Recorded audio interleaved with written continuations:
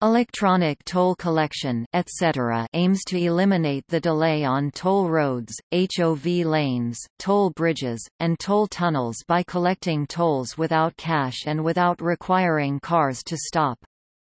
Electronic toll booths may operate alongside cash lanes so that drivers who do not have transponders can pay a cashier or throw coins into a receptacle. With cashless tolling, cars without transponders are either excluded or pay by plate. A bill may be mailed to the address where the car's license plate number is registered, or drivers may have a certain amount of time to pay with a credit card by phone. Open road tolling is a popular form of cashless tolling without toll booths. Cars pass electronic readers even at highway speeds without the safety hazard and traffic bottlenecks created by having to slow down to go through an automated toll booth lane. Transponders are used to facilitate micropayments from drivers who have typically signed up in advance and loaded money into a declining balance account which is debited each time they pass a toll point. License plate readers and sensors can be used to detect cars which are evading tolls or which are wanted by law enforcement for other reasons. Electronic tolling is cheaper than a staffed booth, reducing transaction costs for government agencies or private road owners recouping construction or maintenance costs or deriving revenue from a toll road. The ease of varying the amount of the toll and the ability to charge drivers without building a toll booth also makes it easy to implement road congestion pricing, including for high occupancy lanes, toll lanes that bypass congestion, and city-wide congestion charges. In 1959, Nobel Economics Prize winner William Vickrey was the first to propose a system of electronic tolling for the Washington metropolitan area. He proposed that each car would be equipped with a transponder. The transponder's personalized signal would be picked up when the car passed through an intersection, and then relayed to a central computer which would calculate the charge according to the intersection and the time of day and add it to the car's bill. In the 1960s and the 1970s, free-flow tolling was tested with fixed transponders at the undersides of the vehicles and readers, which were located under the surface of the highway. Modern toll transponders are typically mounted under the windshield, with readers located in overhead gantries. Norway has been the world's pioneer in the widespread implementation of this technology. Etc. was first introduced in Bergen, in 1986, operating together with traditional toll booths. In 1991, Trondheim introduced the world's first use of completely unaided full-speed electronic tolling. Norway now has 25 toll roads operating with electronic fee collection (EFC), as the Norwegian technology is called. See AutoPass. In 1995, Portugal became the first country to apply a single, universal system to all tolls in the country, the Via Verde, which can also be used in parking lots and gas stations. The United States is another country with widespread use of etc. in several states, though many U.S. toll roads maintain the option of manual collection.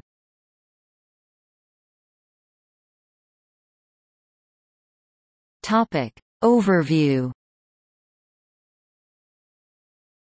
In some urban settings, automated gates are in use in electronic toll lanes, with 5 miles per hour (8 kilometers per hour) legal limits on speed and 2 to 3 times that as practical limits even with practice and extreme concentration. In other settings, 20 miles per hour (35 kilometers per hour) legal limits are not uncommon.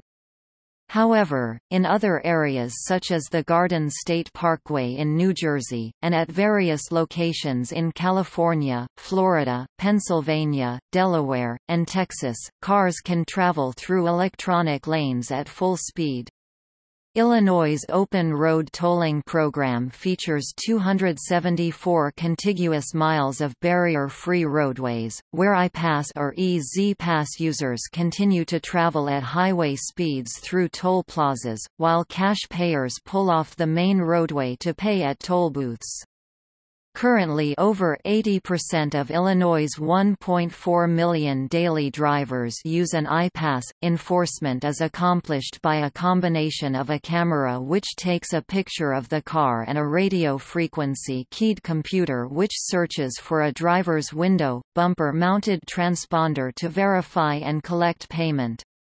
The system sends a notice and fine to cars that pass through without having an active account or paying a toll.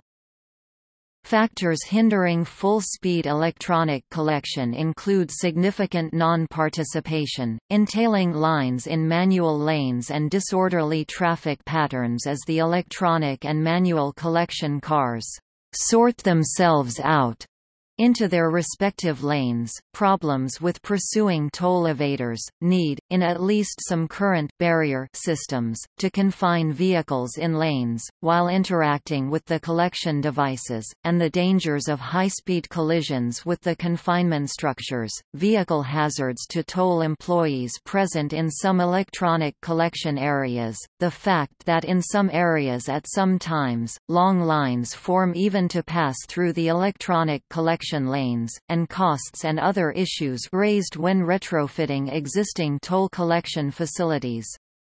Unionized toll collectors can also be problematic, even if line lengths are the same in electronic lanes as in manual ones. Electronic tolls save registered cars time, eliminating the stop at a window or toll machine between successive cars passing the collection machine, means a fixed length stretch of their journey past it is traveled at a higher average speed, and in a lower time. This is at least a psychological improvement, even if the length of the lines in automated lanes is sufficient to make the no-stop-to-pay savings insignificant compared to time still lost due waiting in line to pass the toll gate. Toll plazas are typically wider than the rest of the highway. Reducing the need for them makes it possible to fit toll roads into tight corridors. Despite these limitations, if delay at the toll gate is reduced, the toll booth can serve more vehicles per hour. The greater the throughput of any toll lane, the fewer lanes required, so construction costs can be reduced. Specifically, the toll-collecting authorities have incentives to resist pressure to limit the fraction of electronic lanes in order to limit the length of manual lane lines. In the short term, the greater the fraction of automated lanes, the lower the cost of operation once the capital costs of automating are amortized.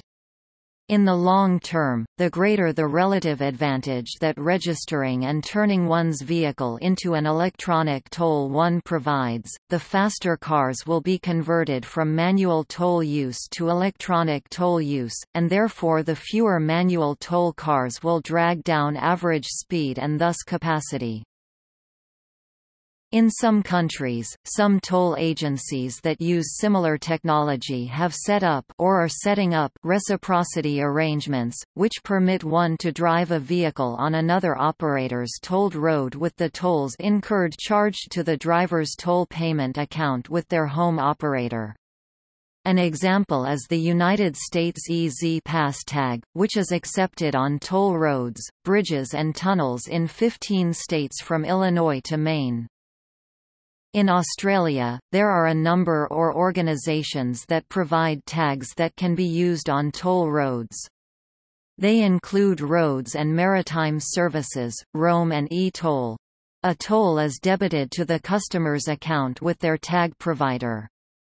Some toll road operators, including Sydney's Sydney Harbour Tunnel, Lane Cove Tunnel, and Westlink M7, Melbourne's CityLink and Eastlink, and Brisbane's Gateway Motorway, encourage use of such tags, and apply an additional vehicle matching fee to vehicles without a tag.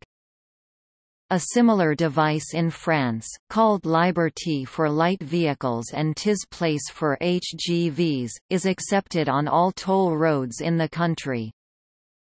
In Brazil, the SEM Parar, via Fácil system allows customers to pass through tolls in more than 1,000 lanes in the states of São Paulo, Paraná, Rio Grande do Sul, Santa Catarina, Bahia and Rio de Janeiro.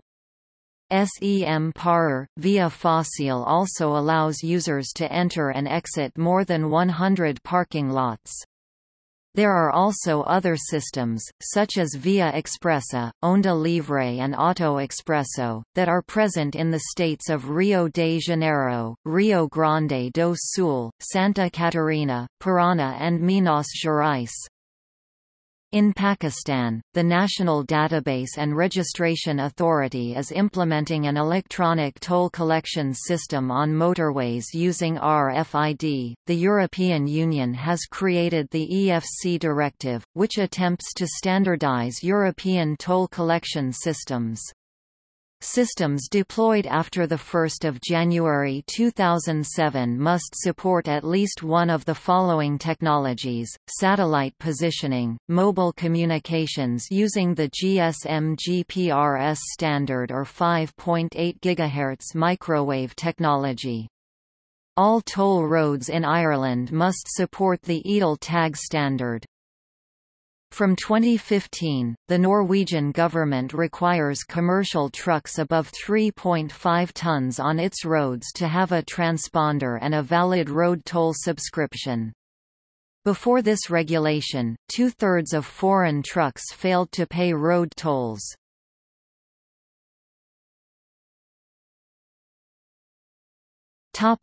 Use in urban areas and for congestion pricing. The most revolutionary application of etc. is in the urban context of congested cities, allowing to charge tolls without vehicles having to slow down. This application made feasible to concession to the private sector the construction and operation of urban freeways, as well as the introduction or improvement of congestion pricing, as a policy to restrict auto travel in downtown areas. Between 2004 and 2005, Santiago, Chile implemented the world's first 100% full-speed electronic tolling with transponders crossing through the city's core (CBD) in a system of several concessioned urban freeways, Autopista Central and Autopista Costanera Norte. The United Arab Emirates implemented in 2007 a similar road toll collection in Dubai, called Salik. Similar schemes were previously implemented but only on bypass or outer ring urban freeways in several cities around the world: Toronto in 1997, Highway 407, several roads in Norway, Autopass, Melbourne in 2000, CityLink, and Tel Aviv also in 2000, Highway 6. Congestion pricing or urban toll schemes were implemented to enter the downtown area using etc. technology and/or cameras and video recognition technology to get the plate numbers in several cities around the world. Urban tolling in Norway's three major cities, Bergen (1986), Oslo (1990), and Trondheim (1991). See Trondheim toll scheme. Singapore in 1998. See Singapore's electronic road pricing, as an upgrade to the world's first successful congestion pricing scheme implemented with manual control in 1975. See also Singapore's area licensing scheme. Rome in 2001 as an upgrade to the manual zone control system implemented in 1998. London in 2003 and extended in 2007. See London congestion charge. Stockholm, tested in 2006 and made the charge permanent in 2007. See Stockholm congestion tax. And in Valletta, the capital city of Malta, since May 2007. In January 2008, Milan began a one-year trial program called EcoPass, a pollution pricing program in which low-emission standard vehicles pay a user fee. Alternative fuel vehicles and vehicles using conventional fuels but compliant with the Euro IV emission standard are exempted.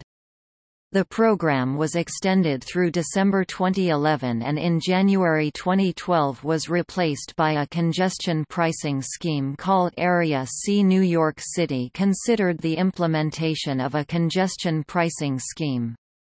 The proposal was approved by the New York City Council on March 31, 2008. However, on April 7, 2008, the New York State Assembly decided not to vote on the proposal, which means that the plan is stalled. See New York congestion pricing. In 2006, San Francisco transport authorities began a comprehensive study to evaluate the feasibility of introducing congestion pricing.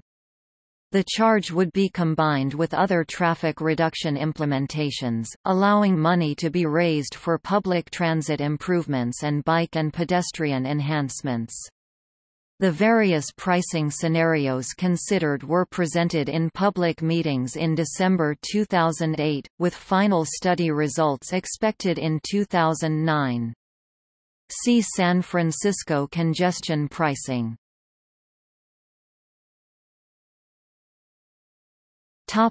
Use for non-toll transactions. E-ZPass in the northeastern United States can be used to pay at some airport, train, and festival parking lots, and has been tested for use in drive-thrus at private restaurants. SunPass in Florida can be used to pay for parking at the Palm Beach International Airport, Tampa International Airport, Orlando International Airport, Fort Lauderdale Hollywood International Airport, and the Hard Rock Stadium. Peach Pass and NC Quick Pass are not accepted at these facilities.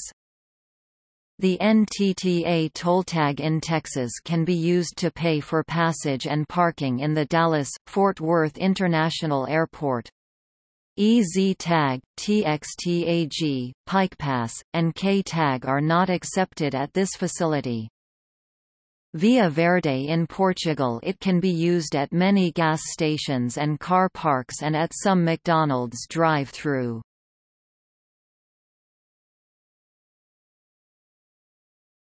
Topic: Technologies. Electronic toll collection systems rely on four major components: automated vehicle identification, automated vehicle classification, transaction processing, and violation enforcement. The four components are somewhat independent, and, in fact, some toll agencies have contracted out functions separately. In some cases, this division of functions has resulted in difficulties. In one notable example, the New Jersey E-ZPass Regional Consortium's violation enforcement contractor did not have access to the transaction processing contractor's database of customers. This, together with installation problems in the automated vehicle identification system, led to many customers receiving erroneous violation notices, and a violation system whose net income, after expenses, was negative, as well as customer dissatisfaction.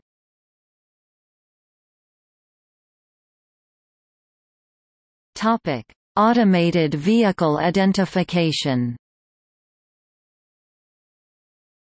Automated Vehicle Identification (AVI) is the process of determining the identity of a vehicle subject to tolls. The majority of toll facilities record the passage of vehicles through a limited number of toll gates.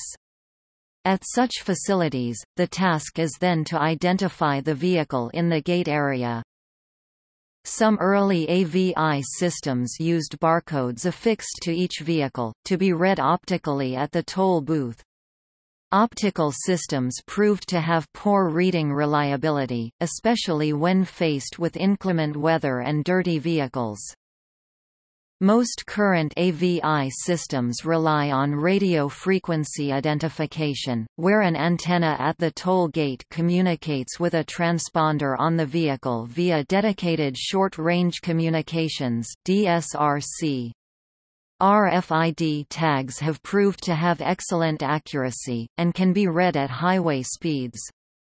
The major disadvantage is the cost of equipping each vehicle with a transponder, which can be a major startup expense, if paid by the toll agency, or a strong customer deterrent, if paid by the customer.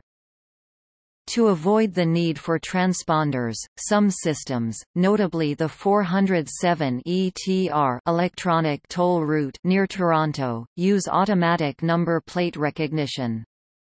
Here, a system of cameras captures images of vehicles passing through tolled areas, and the image of the number plate is extracted and used to identify the vehicle. This allows customers to use the facility without any advance interaction with the toll agency.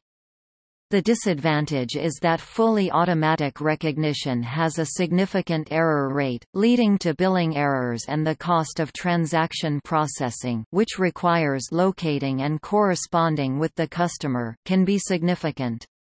Systems that incorporate a manual review stage have much lower error rates, but require a continuing staffing expense. A few toll facilities cover a very wide area, making fixed toll gates impractical. The most notable of these is a truck tolling system in Germany. This system instead uses global positioning system location information to identify when a vehicle is located on a tolled autobahn. Implementation of this system turned out to be far lengthier and more costly than expected. As smartphone use becomes more commonplace, some toll road management companies have turned to mobile phone apps to inexpensively automate and expedite paying tolls from the lanes. One such example application is Alabama Freedom Pass Mobile, used to link customer accounts at sites operated by American Roads LLC. The app communicates in real time with the facility transaction processing system to identify and debit customer accounts or bill a major credit card.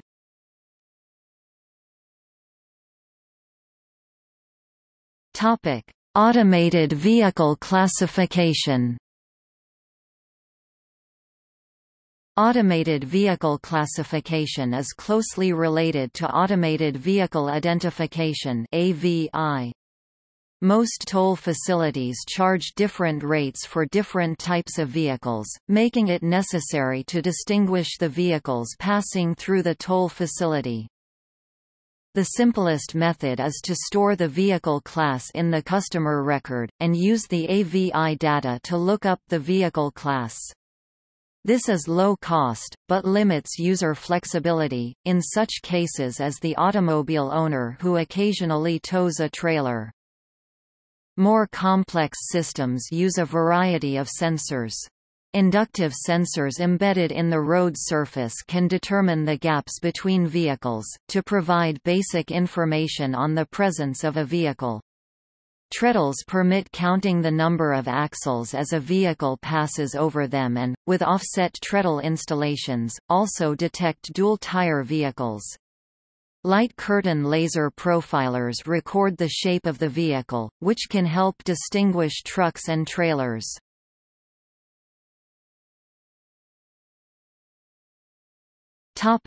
Transaction processing. Transaction processing deals with maintaining customer accounts, posting toll transactions and customer payments to the accounts, and handling customer inquiries. The transaction processing component of some systems is referred to as a customer service center. In many respects, the transaction processing function resembles banking, and several toll agencies have contracted out transaction processing to a bank. Customer accounts may be postpaid, where toll transactions are periodically billed to the customer, or prepaid, where the customer funds a balance in the account which is then depleted as toll transactions occur. The prepaid system is more common, as the small amounts of most tolls makes pursuit of uncollected debts uneconomic. Most postpaid accounts deal with this issue by requiring a security deposit, effectively rendering the account a prepaid one.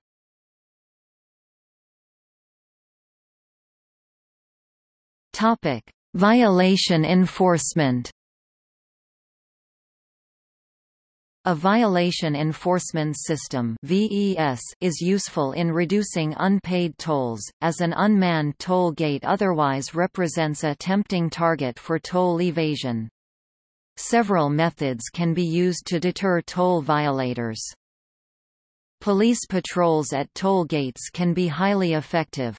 In addition, in most jurisdictions, the legal framework is already in place for punishing toll evasion as a traffic infraction.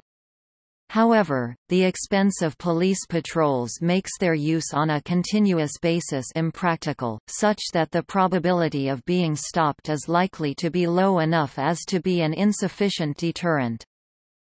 A physical barrier, such as a gate arm, ensures that all vehicles passing through the toll booth have paid a toll.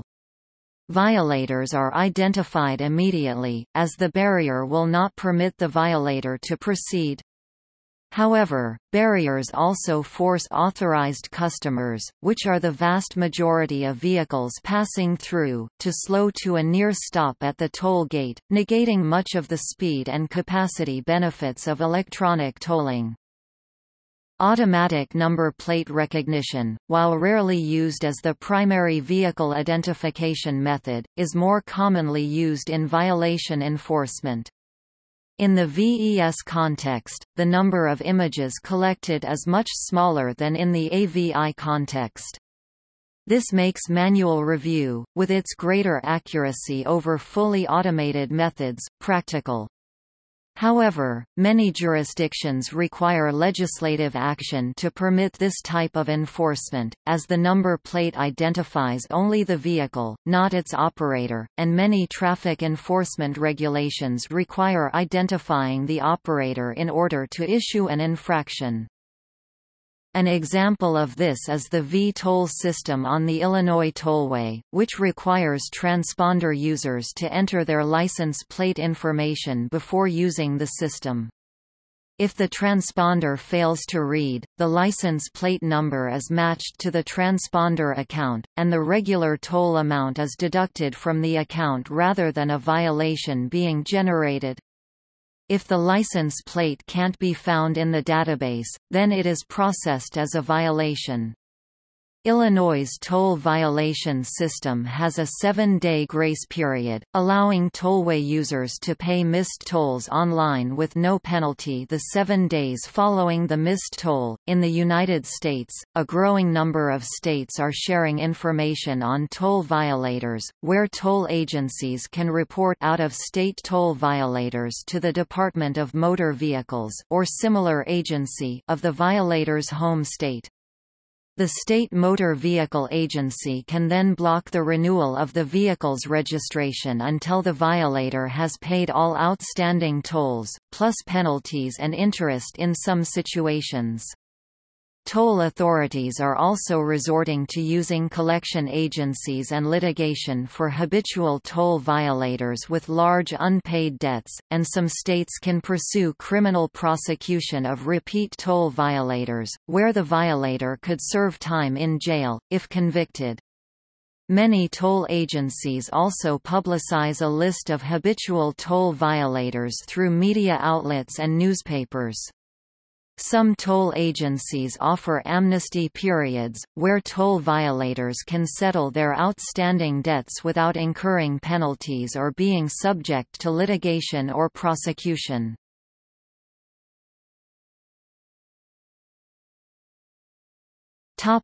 Privacy. Electronic toll collection poses a threat to privacy because the systems record when specific motor vehicles pass toll stations. From this information, one can infer the likely location of the vehicle's owner or primary driver at specific times. Using eCache and other modern cryptography methods, one could design systems that do not know where individuals are, but can still collect and enforce tolls.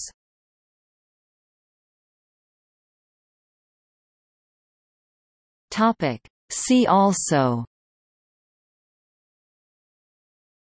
List of electronic toll collection systems. Congestion pricing. GNSS road pricing. GSM. Open road tolling. Tachograph.